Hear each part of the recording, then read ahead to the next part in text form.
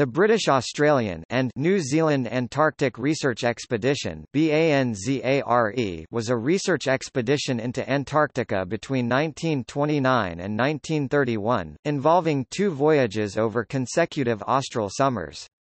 It was a British Commonwealth initiative, driven more by geopolitics than science, and funded by the United Kingdom, Australia and New Zealand. The leader of the BANZARE was Sir Douglas Mawson, and there were several subcommanders, Captain K. N. Mackenzie, who replaced Captain John King Davis for the second summer, on board the RRS Discovery, the ship previously used by Robert Falcon Scott. The BANZARE, which also made several short flights in a small plane, mapped the coastline of Antarctica and discovered Mac. Robertson Land and Princess Elizabeth Land, which later was claimed as part of the Australian Antarctic Territory.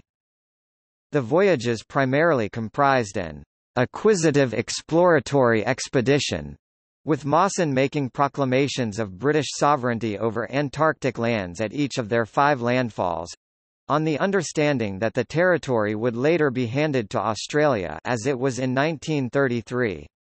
One such proclamation was made on 5 January 1931 at Cape Denison, the site which Mawson's Australasian Antarctic expedition had occupied in 1912–13.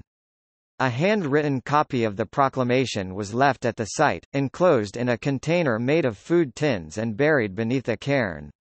The letter was retrieved in 1977 by an Australian Antarctic expedition, and is part of the Mawson collection at the National Museum of Australia. The BANZARE was also a scientific quest, producing 13 volumes of reports, on geology, oceanography, meteorology, terrestrial magnetism, zoology and botany, between 1937 and 1975. Robert Faya was the assistant zoologist.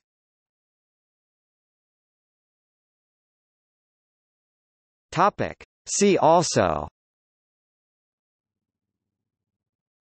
Robert Faya, List of Antarctic expeditions.